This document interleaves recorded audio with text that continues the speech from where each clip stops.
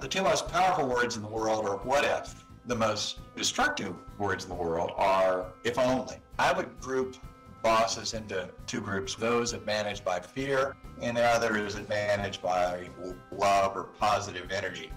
I'm really big on Churchill quotes. One of his quotes is, if you're going through hell, keep going. The toughest part about resiliency is you don't know how it's going to end. Looking back on it later on, you can be very objective and reflective, but man, when you're in the middle of it, it's, wow, I don't know if this is the worst or this is the good part, and the really bad stuff is going to happen next week. It's absolutely true. But misfortune or challenges don't build character, they reflect character.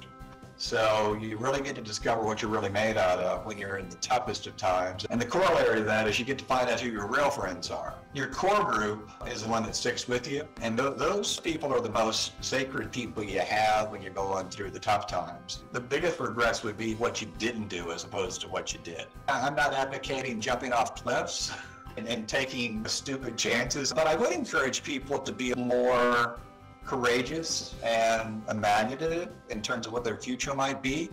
If I had a philosophy of life, it would be Jimmy Stewart, A Wonderful Life. I had two realities, and one you were in the world and one you weren't. Hopefully the one in which you were in the world was a little bit better off than if you hadn't been.